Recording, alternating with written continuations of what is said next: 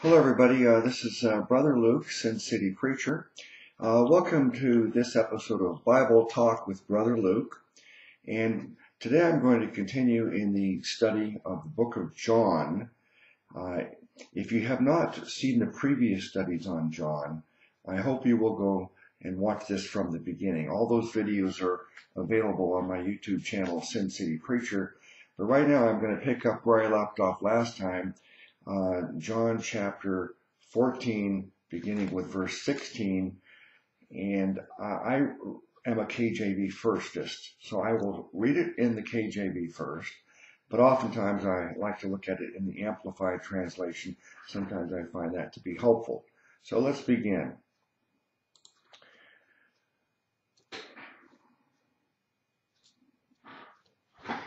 And I will pray the Father, and he shall give you another comforter, that he may abide with you forever, even the Spirit of truth, whom the world cannot receive, because it seeth him not, neither knoweth him. But ye know him, for he dwelleth with you, and shall be with you.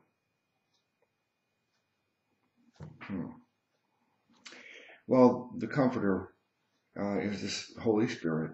It's another name for the Holy Spirit, and it's not only a noun, it's an adjective, it's a description of what the Holy Spirit does. It gives us comfort, it gives us assurance that our future is guaranteed, that we are going to go to heaven, we're going to have eternal life, just as Jesus promised us. So this Holy Spirit lives in each believer forever, and he should provide comfort to us. Now, he's called the Spirit of Truth. The world cannot receive him. Well, let's read this portion in the Amplified, verse 16 and 17. See how it says. And I will ask the Father, and he will give you another helper, comforter, advocate, intercessor, counselor, strengthener, standby. So these are other words that the Amplified translation has inserted to help us better understand this meaning of the word, the title, comforter. He will give you another comforter or helper to be with you forever. Now, being with us forever, this is just another proof that our salvation is secure, that we cannot lose it for any reason. The Comforter will never leave us. He will be with us forever, living inside us forever. When I put my faith in Jesus initially, numerous things happened at that very instance. The Bible says that I was quickened. That means my spirit was brought to life. It's like my spirit was like a branch that was dead. And it's like sticking out of me, and it's just like a dead branch. But then the Holy Spirit joined to my spirit, and it brought my spirit to life. And now I'm connected to God, connected to the Spirit of God. So my spirit was brought to life. It's what Jesus says when he says that we're born again from above spiritually. So when we put our faith in Jesus, our spirit's brought to life because the Holy Spirit enters us. This is the baptism of the Spirit. This is the initial entrance of the Holy Spirit into us, bringing our spirit to life. And then the Scripture says that we're also indwelled, which means the Spirit continues living in us. And the Bible says that we are sealed with the Holy Spirit. That means that it's inside us, and nothing else can get in. Like, you don't have to worry about other spirits entering you. As a Christian, no demonic spirit can enter me or possess me because I'm sealed. The Holy Spirit is occupying space, and nothing else can get in. And the Holy Spirit will not get out, because the Spirit is sealed in me. I am sealed in the Spirit. And here it says, in this way, that we are, He is with me forever. So Holy Spirit is with us forever. That should certainly be comforting. Let's look at verse 18, KJV. I will not leave you comfortless. I will come to you. Okay. Yet a little while, and the world seeth me no more. So he's talking about his death, burial, resurrection, and then his ascension. He will be gone, but the Comforter will be here, always living in the believer forever. Yet a little while, and the world seeth me no more, but ye see me, because I live, ye shall live also. Verse 18 and 19 in the Amplified says, I will not leave you as orphans, comfortless, bereaved, and helpless. I will come back to you. After a little while, the world will no longer see me, but you will see me, because I live. You will live also. So we'll not only see him, the apostles saw him for 40 days. After the resurrection of Jesus, he walked among 500 witnesses for 40 days. So they saw him then. And of course, we will see him again at his second coming, and into eternity, we will see him. He will live with us. Now, it says, on that day, when that time comes, you will know for yourselves that I am in my Father. Well, verse 20, I need to go back to the KJV. At that day ye shall know that I am in my Father, and ye in me, and I in you.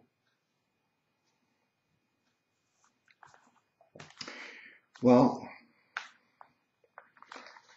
so we know that the Holy Spirit lives in the believer.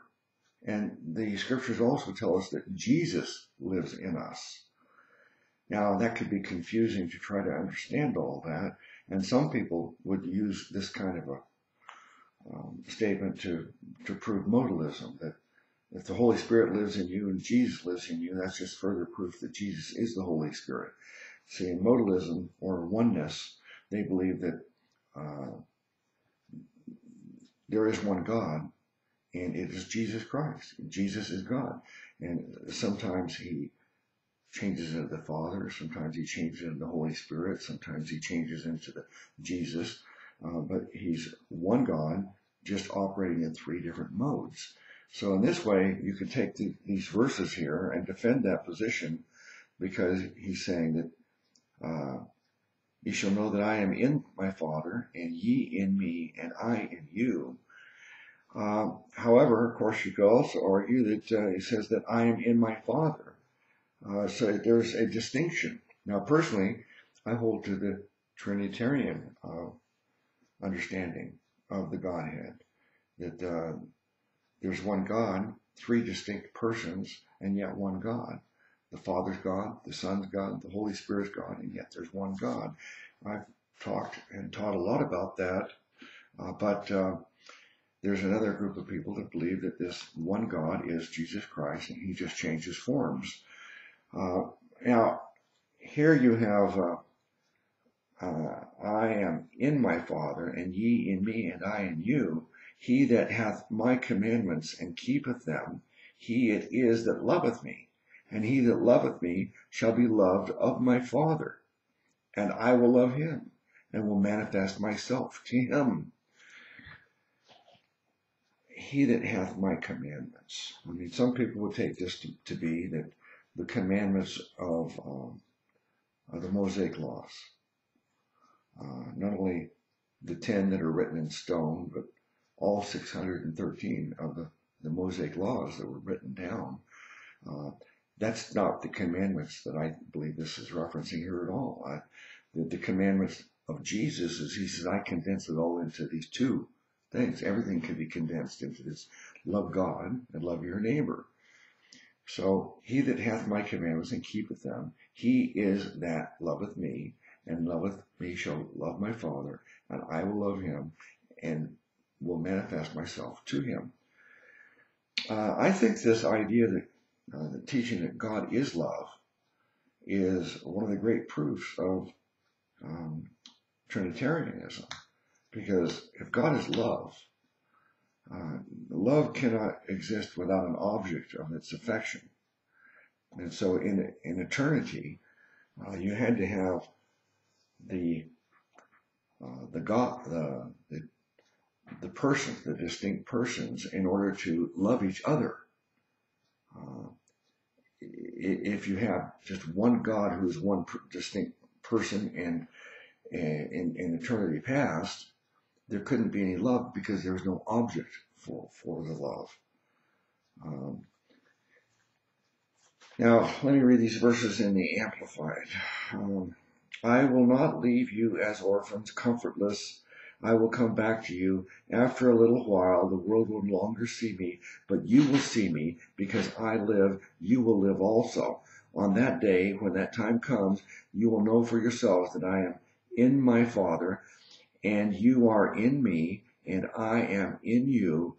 The person who has my commandments and keeps them is the one who really loves me, and who really loves me will be loved by my Father, and I will love him and reveal myself to him.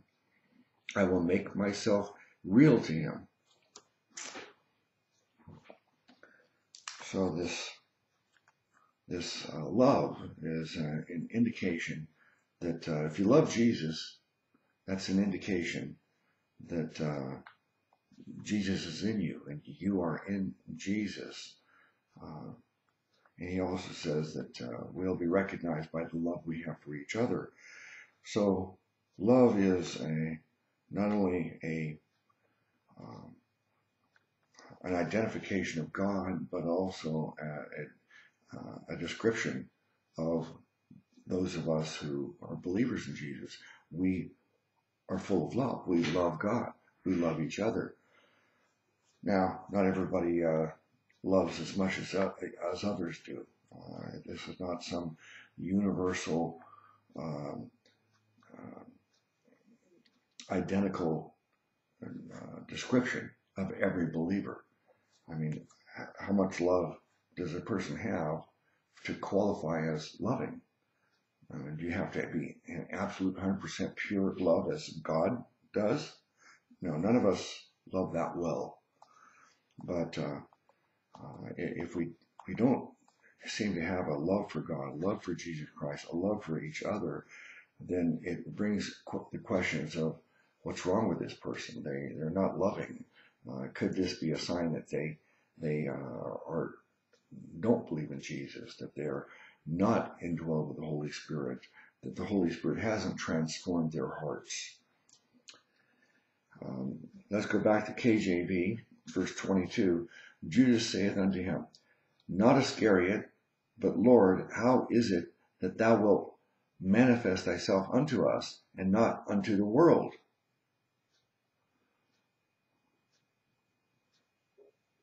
This is another Judas, and not Iscariot, it says.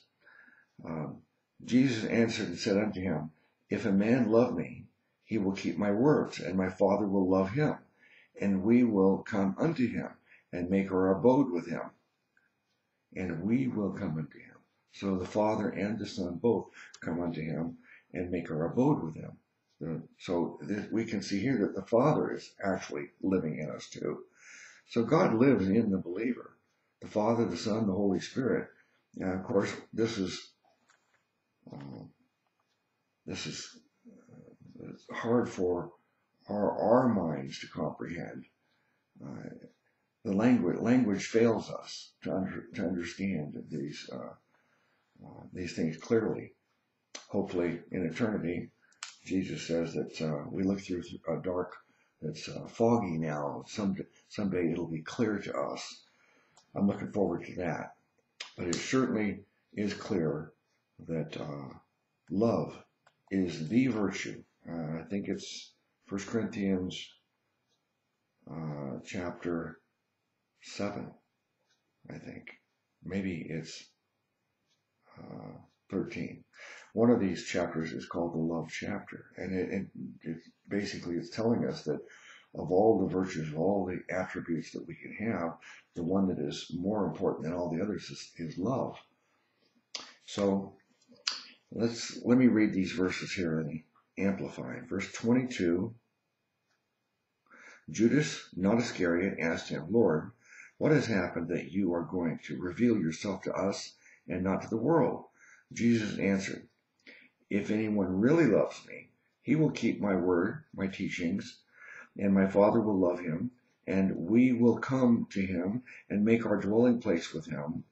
One who does not really love me does not keep my words, and the word, my teaching, which you hear is not mine, but is the Father's who sent me.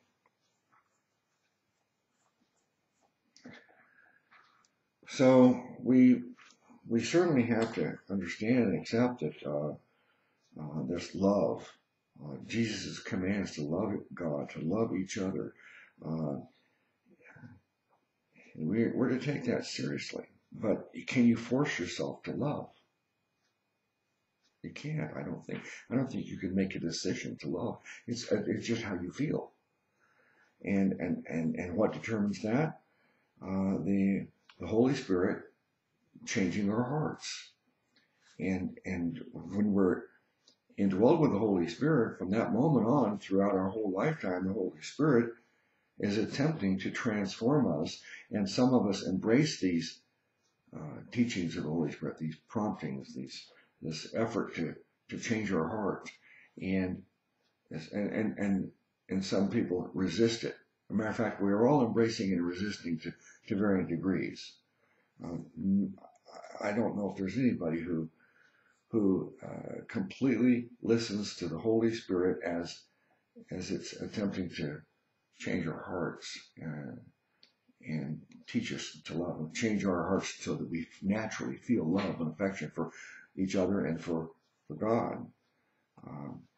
So it's just like so many other things that we're told about following laws and commandments. And well, the question we have to always ask is, well, exactly how perfectly do you have to follow laws? Well, the Bible says if you want to be justified by following laws, commandments, then you have to follow them perfectly, never making one single mistake. And I think this is also a fact about love. Are we really expected to love 100%? No, because we're imperfect. We're living this body of flesh that still has a sin nature, and there's a struggle. Some people end up being much more loving than others, but I would advise against and caution everyone to not be too harsh judging each other if you see someone is not loving as much as you think they should be, because none of us are loved perfectly. Let's look at verse 24 in the KJV. No, verse 25. These things have I spoken unto you, being yet present with you, but the Comforter, which is the Holy Ghost, whom the Father will send in my name, he shall teach you all things, and bring all things to your remembrance, whatsoever I have said unto you. I've always loved that verse and that principle that these apostles and so many things happened in this time that they spent with Jesus for 3.5 years. Many of them with them from the beginning, observing and listening, being taught, being disciples. And I don't know if they took notes. I doubt it. But this scripture tells us that don't worry, if you didn't take notes, I will bring this all back to your memory. I'll make your memory perfect so that you can get the record straight, because someday you will be writing these things down for for our sake, for posterity.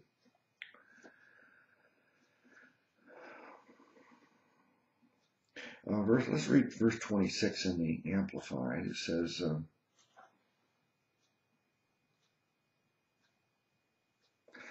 but the helper, the comforter, the advocate, intercessor, counselor, strengthener, standby, the Holy Spirit, whom the Father will send in my name, in my place, to represent me and act on my behalf, he will teach you all things, and he will help you remember everything I have told you.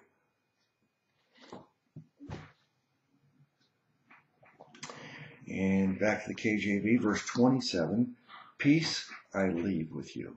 My peace I give unto you. Not as the world giveth, give I unto you. Let not your heart be troubled, neither let it be afraid.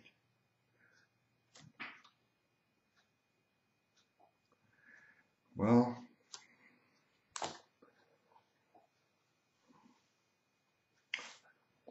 I have peace. I really, maybe the Holy Spirit is really comforting me personally, because I'm not worried about theology and the necessarily having to get everything right and having to perform in my life and grow and mature into a great saint. I know that in my life, in 29 years in the faith, that the Holy Spirit has changed me tremendously. But I'm not worried as some people are. Have I changed enough? Have I matured enough? Is this an indication that I might not truly be saved? I don't have those doubts. I do have comfort and I have peace. And those of you who don't have that, it's sad, and it's very common. But he's saying here, the Comforter is living inside the believer and wants to comfort you, give you this peace.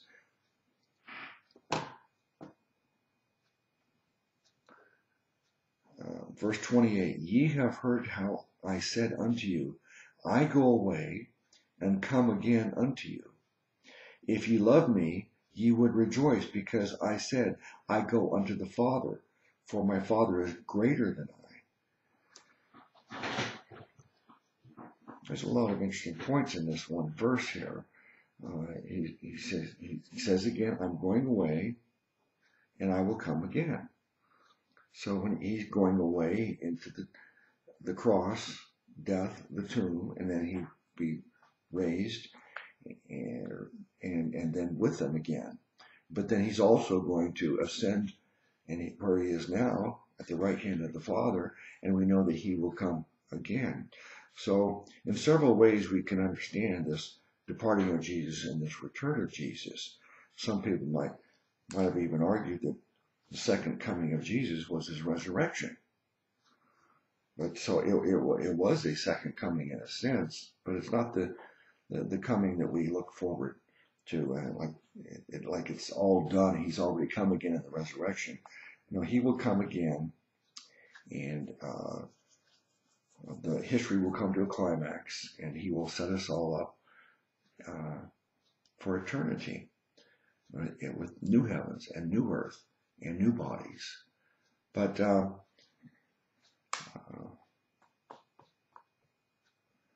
so he says, I go away and come again unto you. If ye loved me, ye would rejoice. You would be happy about what he's telling you. Makes me think of Peter, how when he said this once before, Peter argued, no, there's no way I'm going to allow that to happen. I'll die preventing it. And he said, I think, get behind me, Satan. He says, this must happen. And you don't even think about trying to prevent it. And so we should be happy. We should be happy he went to the cross for us. We should be happy he's gone and preparing a place for us. Because I said, I go unto the Father, for my Father is greater than I. How is the Father greater than the Son? Well, I think that only applies during this 33 years in incarnation of Jesus. Jesus was made a little lower than the angels, the scripture says. He was subordinate and God and man. But it's not that way in eternity past and eternity future. Scripture tells us that Jesus is equal with the Father. In fact, that's the thing that the Jews were so upset about. When Jesus said, I and my Father are one, I'm the Son of God, he says, you're saying God's your own Father, making yourself equal to God. That's right. Jesus really was teaching that he is equal to God. He is fully God. He is eternal God Almighty, just as much God as the Father. And yet, as a man, he was less. God the Father was greater than God the Son in his humanity. Verse 29, and now I have told you before it come to pass, that when it is come to pass, ye might believe. Many times he'll make this point that I'm telling you what's going to happen. Remember this, because that I said it, so that when it happens, it's just further proof that I'm a prophet. I was able to tell you the future. Verse 30, hereafter I will not talk much with you, for the prince of this world cometh, and hath nothing in me. Let me read verse 30 in the Amplified. But so that the world may know without any doubt that I love the Father, that's verse 31, I will not speak with you much longer, for the ruler of the world, Satan, is coming, and he has no claim on me, no power over me, nor anything he can use against me. In Genesis, I think it's probably the first prophecy. It talks about how the seed of the serpent will bruise the seed of the woman, and the seed of the woman will stomp out the seed of the serpent. And this is all was all prophesied way back in the beginnings of the Bible.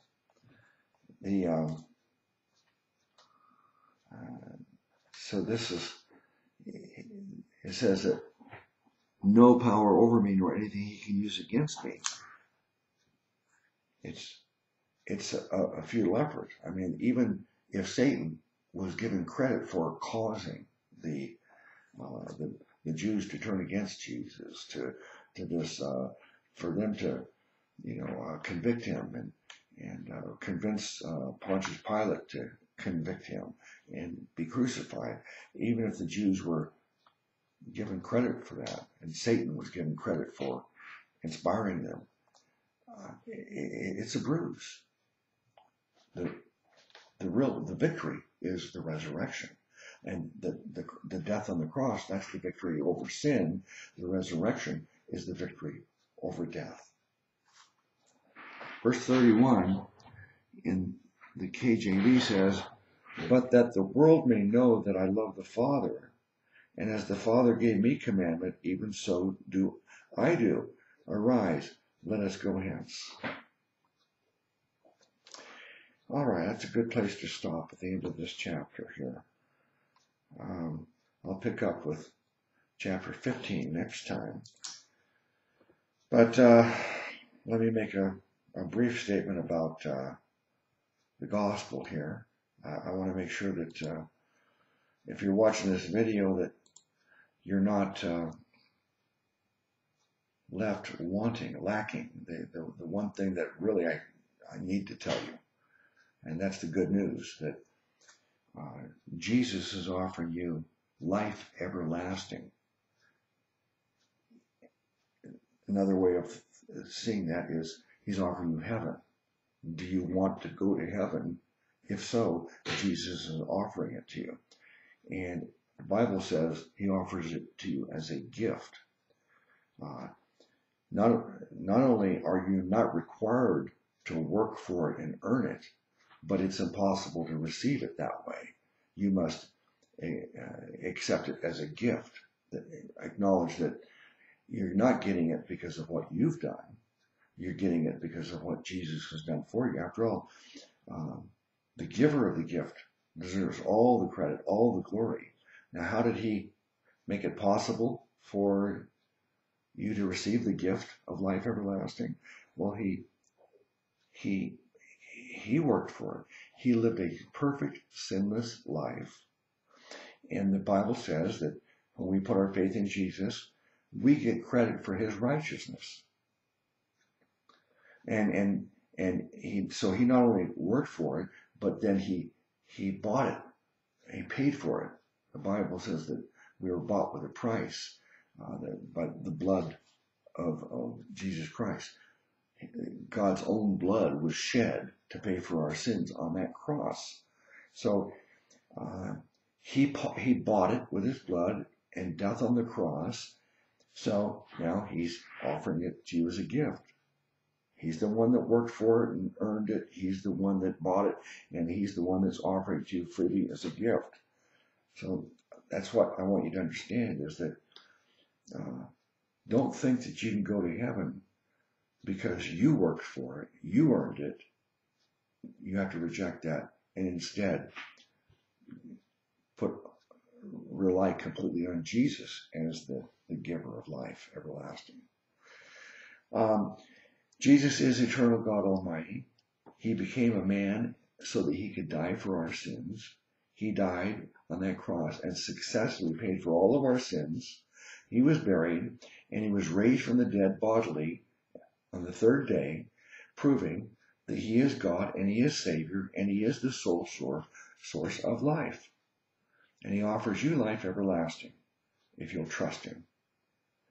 Now, the nice thing about this is that when you put your faith in Jesus, he gives you life everlasting. Everlasting means it's everlasting.